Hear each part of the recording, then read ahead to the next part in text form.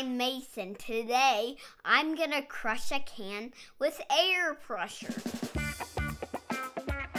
This experiment requires adults' help. First, I'll add some water to the empty can.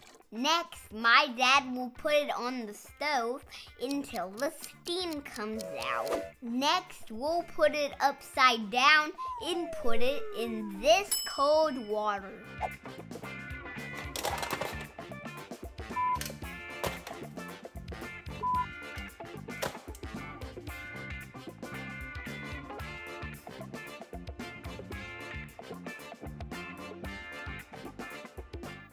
The vapor is hot, so it pushes the cool air out of the can. When the can cools quickly, the vapor turns to liquid. Because no air can get in, it makes a pressure difference. And that difference is enough to crush a can. Please subscribe for more videos.